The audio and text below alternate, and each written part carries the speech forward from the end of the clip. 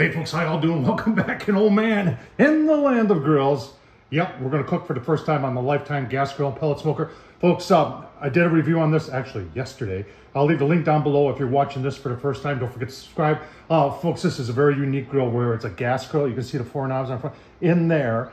And then there's also a pellet grill in there. So yesterday we used the gas grill side to do the burn-in, got it up. It went over 700 degrees. Let that sit for about 30 minutes. Burned everything out of there. Today, we're gonna use that pellet grill side. It's got a very unique grease management system on it. And that's what we wanna do today. I've got part of a pork butt, 4 pounds of pork butt that we're gonna put on there. I'm not trimming off anything. And we're gonna see how this thing handles the grease. First things first, to get the pellet grill going, folks.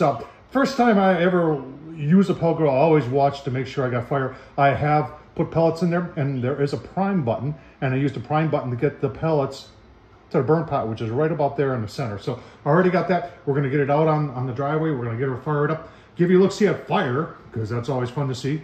And then we'll take a look at the pork butt, and then we're gonna low and slow that pork butt. And then you know what? We are gonna use, you can see, why is it called fusion fuel? Well, it's because you can use the gas with the pellet. And that's what we're gonna do. We're gonna talk all the way through this, talk about some unique features, and cook a pork butt, all at the same time. All right, the controller is really easy to understand. You turn it on by pressing that button. You turn that off by pressing that button. And then to set the temp, you push this, and then we set it. And we're gonna leave it on that 180 and see how it does. And then to start it, you just press this. So you can see it's got the augers on, hot rods on, and the fan is on. It shows you that. And as these go on and off, it'll show you that too. First time using it, so we're going to learn together, folks. The NOPs mean that's the probe. There's no probe. I am going to use a probe today. This has 3 probe ports, and guess what? They give you 3 of them. And they're color coordinated so you can figure out. And if you're wondering what that is down there, that's a latch to lock your pellet dump. So it has a pellet dump in it too. It's pretty cool. Well, there's our first smoke, and there's our first fire, folks. You always leave a pellet grill open and until you can fire. We got fire, so let's take a quick look.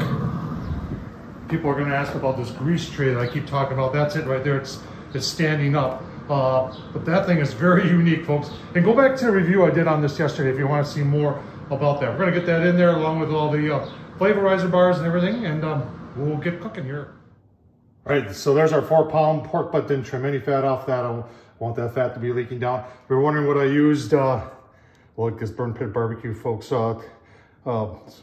Sweet heat barbecue. Well, I'm out of it too. So we'll get this on. All right, smokes are rolling. I say this all the time. A lot of people question whether or not you get smoke from a pellet grill. Yeah, you do. Now, this thing is, I got it set at 180, and it's holding 180. So the question is going to be, is it PID or is it not PID? Well, so far I haven't seen. Now this is very early. We're in the first 30 minutes here. I have not seen any fluctuation. Once it got to 180, it's been holding 180. So I'm impressed with that. We'll keep on going here. I'm actually going to hook up the app so you folks can see how that works. Like I said, so we were early. So yeah, there are some temperature swings. Right now we're down 165. I did hook up the app here. Curious thing about this app is that, and a lot of these are like this, they don't work on 5G. So if you got 5G, it's not going to work. And this thing is still under development. So they're still working on it, but it's telling you right now you got to set at 180. Temperature is 165. Got it. And then my probe is reading 46.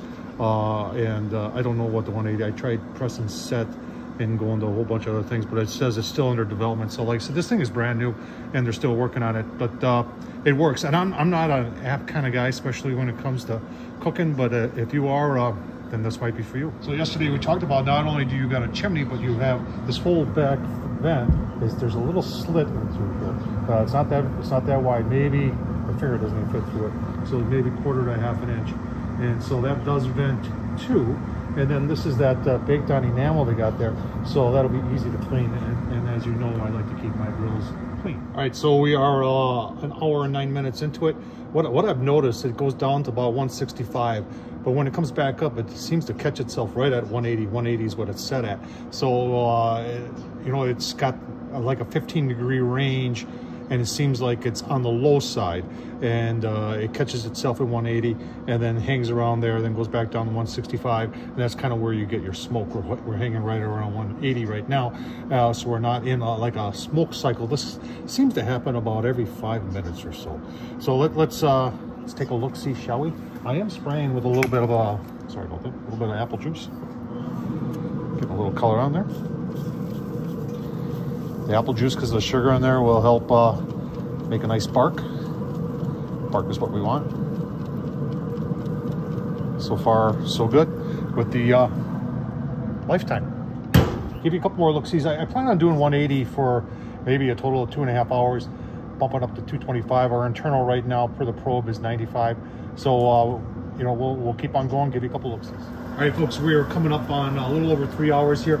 I've been doing some playing around because I just wanted to experiment it. I got it set at 300. You see we're 285. Our internal is reading 168. So what I was curious about, because they talk about using fusion fuel, to use the gas and the pellets together. Now, in the directions, it says that you're using it, the gas, to supplement the pellets on those really cold days. Well, it's not really cold today. It's in the upper 20s. The sun is shining. It's actually a pretty nice day. So I tried it anyway, and I set this down to 180, the lowest it can go, and turn the furthest burner away from the temp probe. Remember, the temp probe's over here, and I put that at about half, and it took the temperature right around 300. And I was getting smoke, and I'm like, hey, this is pretty cool. You know, you can use gas to get high temp, and have this set at 180 and getting the smoke from having on what is pretty much low smoke. And I thought it was pretty cool. But I went about a half an hour for that, and I noticed that I was getting smoke, I wasn't getting smoke, and I came out and looked, and what was happening is it was flaming out. So that probe in there knows what the temp is. That was only looking for 180, and this was 300, so it wasn't feeding any more pellets in. And what happened is that it was turning the hot rod on and restarting, and that went 3 times before I finally figured it out and say, hey, look what's going on there. So can you use the gas with the pellet? Yeah, you can, to supplement the pellets, but it's not really meant to be used together, especially when you've got it set at 180 and you're reading 300 inside. So I hope, you know, that's why I do these things, folks. I do them for you so you understand. All right, let's take a look. Oh man, it's a really nice color on there. I can hear it sizzling down there. Can't wait to see how it's doing. But we're gonna check out and see how consistent the temp is with the probe. We've got our thermal pop, and I don't know if you can see that we're reading almost 160 on the thermal pop. The internal probe is reading 170, so yeah, it's about 10 degrees off, depending upon which one you want to believe. But what we're going to do is we are going to wrap. We're going to wrap, and we're going to take advantage of the fact that once it's wrapped in there, you don't need to use the pellets anymore. So I'll turn the gas on, turn the pellets off, and see how that works. All right, like I said, we're going to wrap. We got the rest of the apple juice in there. It's covered with some aluminum foil, and then we're going to put it on. Then we're going to show you how we're going to shut off the pellet grill part and use the gas to finish up, because why waste pellets at this point, right? All right, we got it all covered in there. You see we're set at 300, we're 315. What we're gonna do is we're gonna shut off the pellet grill part of it. And we're gonna turn on the gas grill part of it. And hang on, let me turn on the gas, and we're gonna turn on that burner and that burner. All right, so when the fan turns off, it's going to go down its cool down cycle for the burn pot, but then we're going to leave the pellet grill part on, because that'll still give me temp readings. And you can see I've got, and I'm going to turn this down here because I don't want to get it overly hot in there. So we'll just have to see how 2 of them, and remember our pork butts in the middle there, and just monitor those temps. When we're talking about temps, I've had a couple of people ask, Tom, there's no lid temp. And you're right, there isn't. Say you just want to use the gas grill portion of it alone, and you didn't want to plug it in so you get the temp like that. Yeah, I agree with those who think, and I've been thinking about where they should be. And obviously on the hood, right here and right here might be the best spots for them. Although you could go through the sides too and put up high, one on this side and one on that side. But I really think that's something that's kind of needed. Or you could just put one in the middle too, I guess. Decisions, folks. Keep on going. Give you a look-see once it's pulled out. And you know, we are gonna take a look at the grease. So let's we'll get there. Right, so once the pellet grill shuts off, it turns the controller off. So then you got to turn it back on, and you just leave it like that, and it'll give you the temp right there. You can see we're running 355 right now.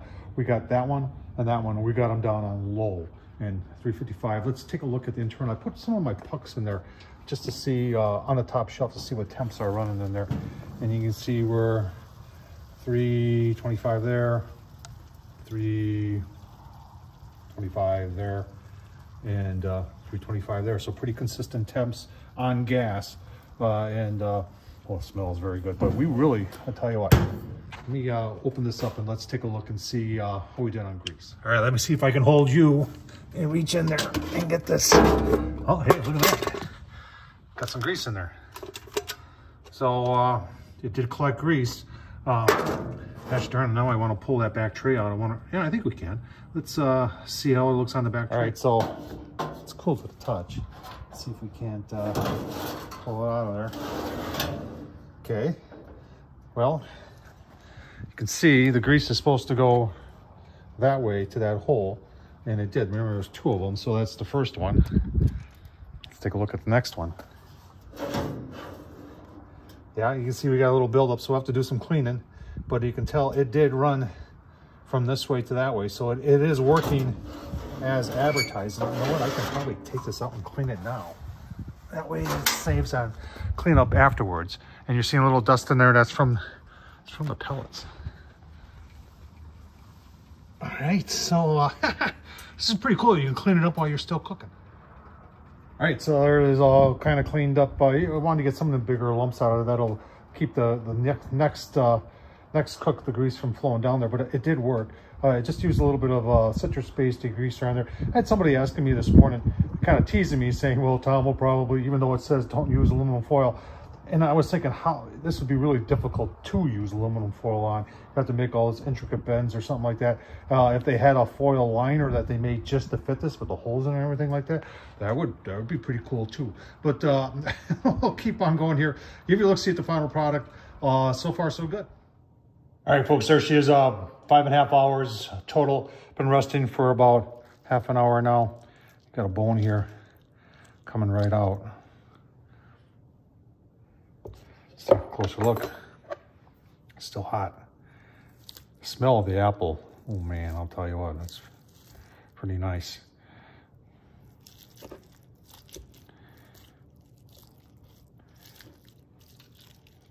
So let's take a look here.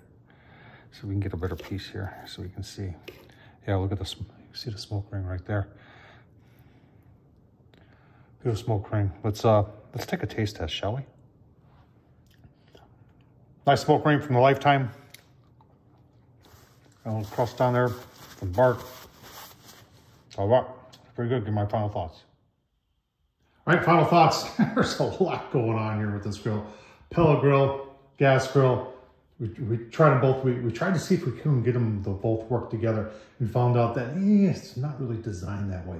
That the gas is more of an assist when you're having a hard time reaching temps with the pellet part of it. The pellet part of it did work good. I got no issues with the pellet part of it. 180 and had it as high as 300, and I think it goes to 400. So I don't doubt that that does not work. It does. 28-pound hopper, no problem there. Gas on the same on that side, no problem. All 4 burners. We had it over 700 when we did the burn-in, like 715, I believe. And so it gets plenty hot. We wanted to see about the grease tray today and how it worked, and we did see that it does work.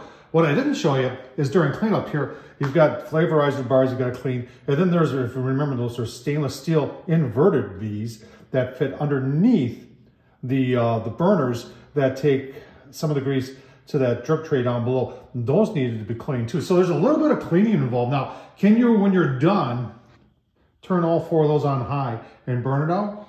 Yeah, probably. And I would recommend, if you don't want to clean it like I do, to definitely do that if you're doing a low and slow. If I do low and slow on there again, I'll use the top shelf and I'll put a drip tray underneath, but I just will. It saves on cleanup, folks. It It really does. But overall, everything performs as advertised. And it's also $1,400. So it's a decision you have to make, folks. You're saying, Tom, what about the Tempros? What about, yeah, definitely, without a doubt. I would probably put 2 on the hood there. It's double walled, so I got to make sure that I got enough thread to go through that. So I'll have to research that a little bit further before I actually do it, and end up with 2 holes that I can't use. So, folks, is it going to go into rotation? Yeah, I expect that you will see another cook or 2 from this grill coming up in the near future here, folks. Tom Horseman YouTube, you leave me your thoughts on the Lifetime pellet/gas grill. Thanks for watching, folks. Appreciate it.